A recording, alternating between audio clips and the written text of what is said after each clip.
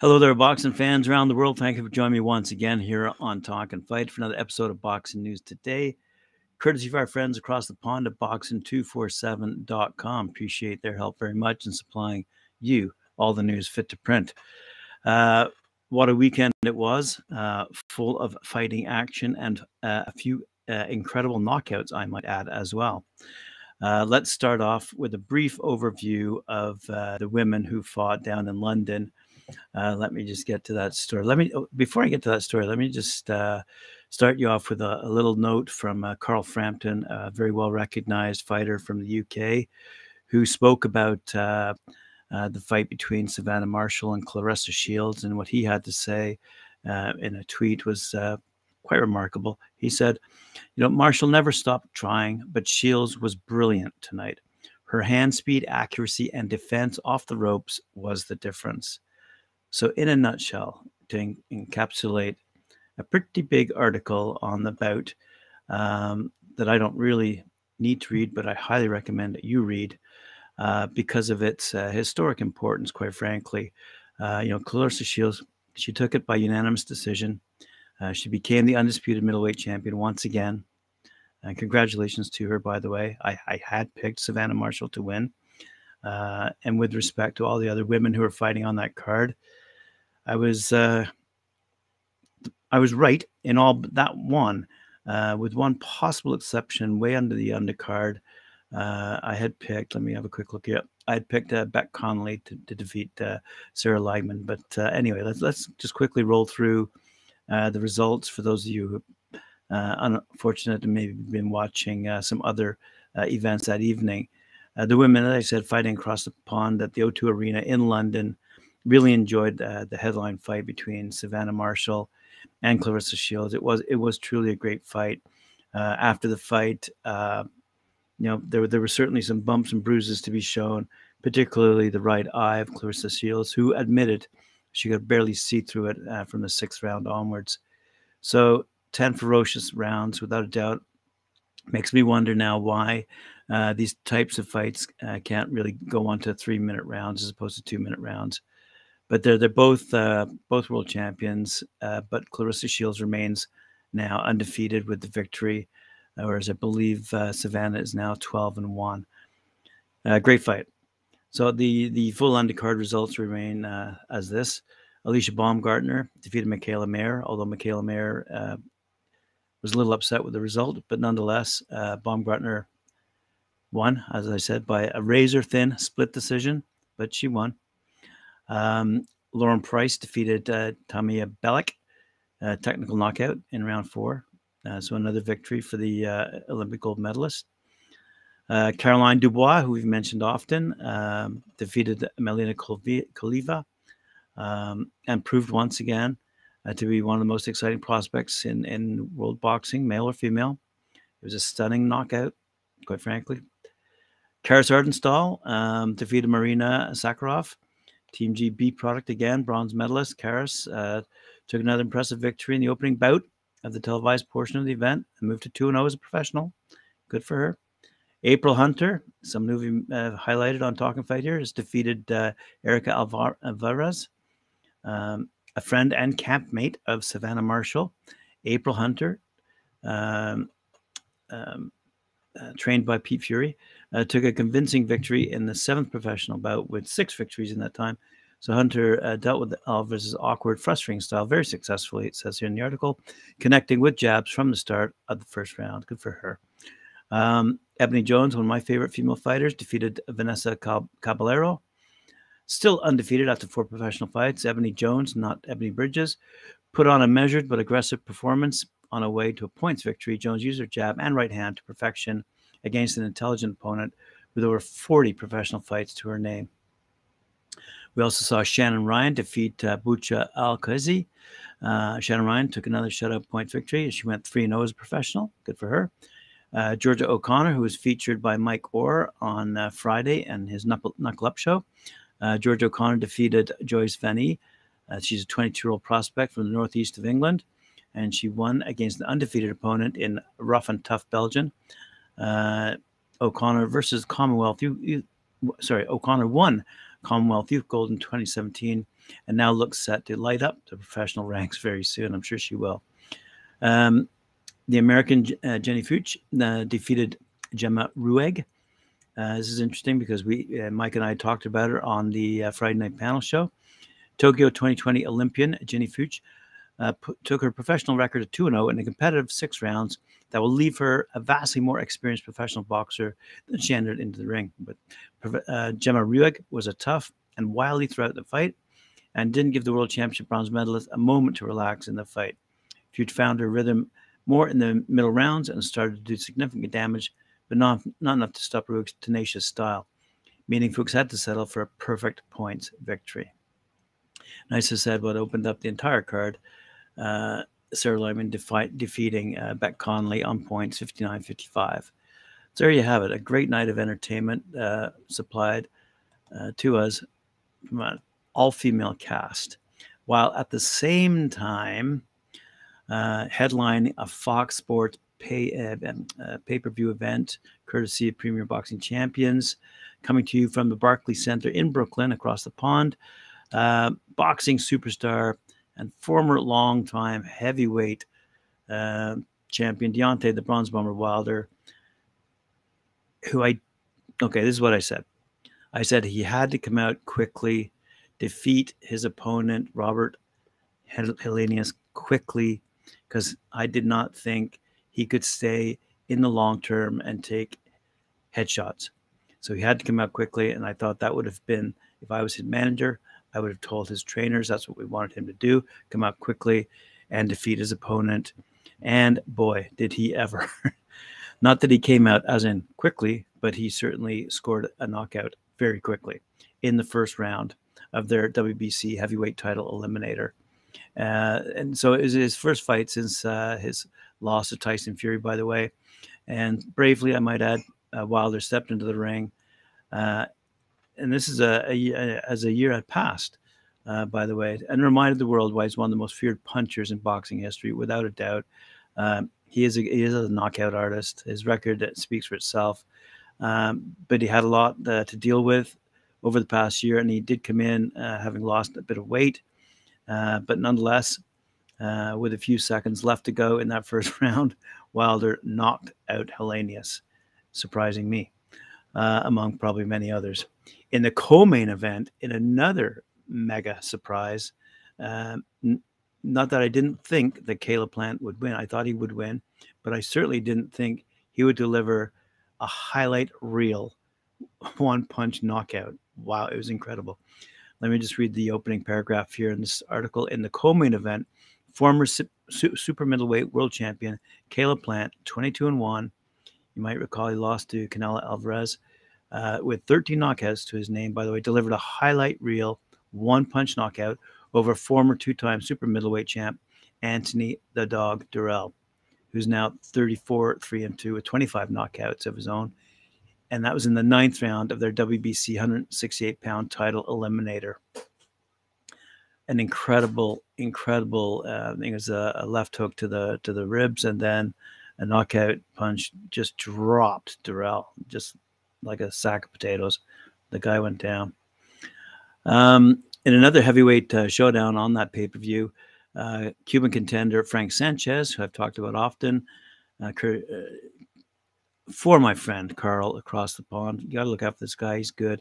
21-0. Frank Sanchez keeps his unbeaten record intact as he showed off his boxing prowess before displaying his power in stopping Puerto Rican Olympian Carlos Negron, who's now 25-4 with 20 knockouts of his own, by the way. Frank Sanchez, you got to look out for Carl. He's a big heavyweight. He's moving up the ranks. In other action on that card, former bantamweight world champion Emmanuel Rodriguez, 21-2, with 13 knockouts, won a technical decision with the bout ending 2 seconds into round number 10 in a rematch against the previously unbeaten Gary Antonio Russell, who's now 19-1. After their August 2021 matchup ended in no contest due to a headbutt in round 1, the rematch was again called after a headbutt, but this one occurring in round number 9. Anyway, Rodriguez suffered the worst of the clash, but was able to rise to his feet and finish the round before the fight was stopped by the ringside physician as round 10 began. So Puerto Rico's Rodriguez emerged victorious on the cards by scores of 190, 99-91, and 97-93. So yeah, Rodriguez by technical knockout. Let me just see if there's any. Oh yeah, a couple of other fights. Rising prospect Vito Milanicki Jr., 13-1, scored a dominating unanimous decision victory over Limberth Ponce, 19-6, with 11 knockouts after 10 rounds of action. And also we saw lightweight contender Michael Rivera, 24-0, dropped Jerry Perez, 14-2 in the final moment of their 8-round duel. Wow, I didn't see it, but that must have been exciting.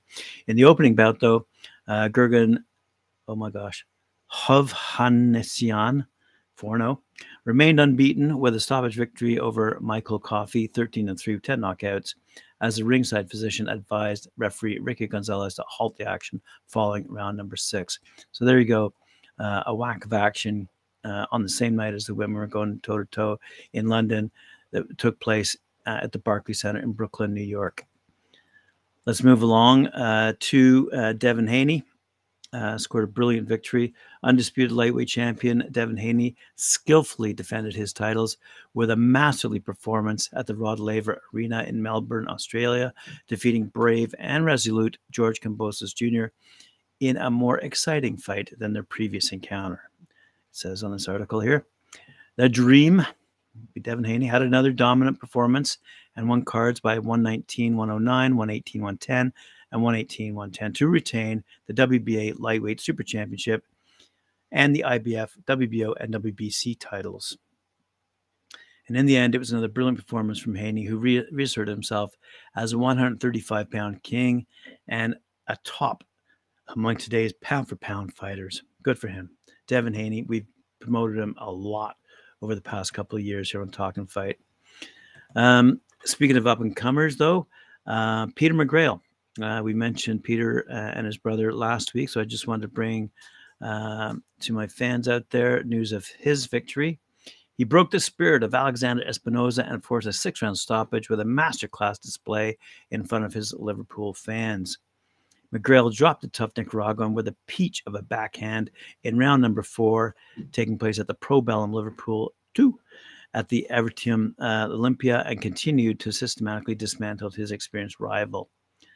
So good for Peter McGrail. Also on the fight, on that card, one of my favorite fighters, Jazza Dickens. He won the IBO World Featherweight title after hard-fought 12 rounds against South African Lerato Dumini.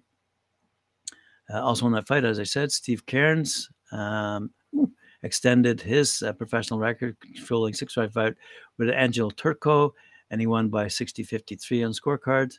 And Joe McGrail, there we go, his brother Peter. Joe McGrail came through the toughest fight of his fledgling career, he said, as he survived a cut and damaged hand to record a clear points victory.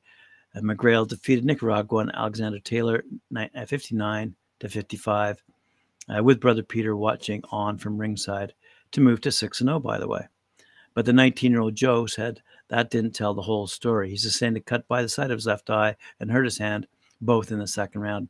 And he said, it was the toughest fight I've had so far as a pro. In the second round, I got cut after an accidental elbow. And then the same round, I hurt my right hand. I didn't throw as much after that. My coach told me to feint with it, and I threw it to the body where it was soft. And he went on to victory. Good for him. All righty, let's move on now to a little bit of a female showcase here coming up. Tijuana, Mexico's 2-time world champion, Kenia Enriquez, 24-1 with 10 knockouts, will be back in the ring on Friday, October 28th in her hometown of Tijuana in the co-main event of Latin America's ESPN televised knockout boxing series. Enriquez will be facing the experienced Nora Cardoza and in a scheduled 8-round bout presented by Boxstars in association with TM Boxing. Let's just see now. So we'll have to see. Wow, interesting. Okay, let me just go back here for a sec here. The bout will be the first time the #1 WBA, WBC, and IBF ranked flyweight fights in her hometown since late 2018. Didn't realize she'd been out of action that long. So there you go. So we're looking forward to more updates regarding that bout and the other fighters. But I want to get to a young girl out of Sweden who I featured before, Lucy Wildheart. Lucy Wildheart, she's up and coming. She's taken a record now with a victory, 10-1. Wow. Let's have a quick read here of the article on Lucy Wildheart, because it's important with respect to this particular division, simply because if she wins on October 22nd, she will be in good standing to take on Amanda Serrano.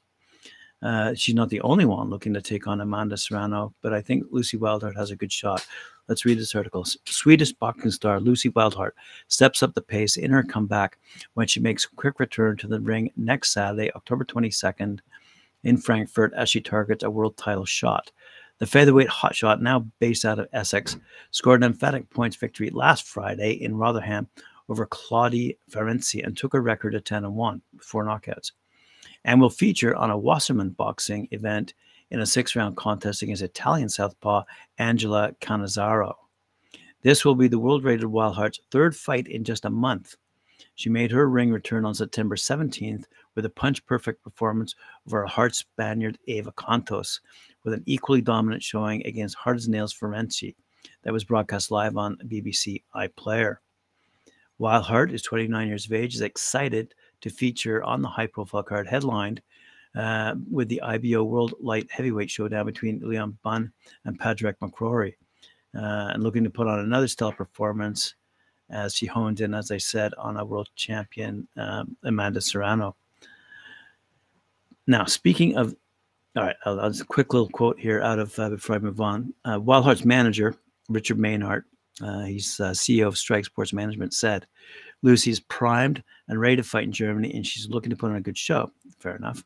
She's certainly been active over the last few weeks, which is what she's needed in her career, and is featuring on the Wasserman boxing card. It'll give her a profile, yet another boost. She wants to fight with Serrano, and she will look to make a big statement in Germany. Well, my point is she better, because other fighters watching Amanda Serrano eagerly as well would be Sky Nicholson. Sky Nicholson, who we featured before on Talkin Fight, out of Australia, was fighting on the weekend as well in, I think it was Matchroom's premiere fight down under, by the way. And it was headlined by, what's his name? Liam Paro and Brock Jarvis. That's where Liam Paro, if I'm not mistaken, scored a 1st-round knockout over his opponent. Let's see if I got a quick little update here on.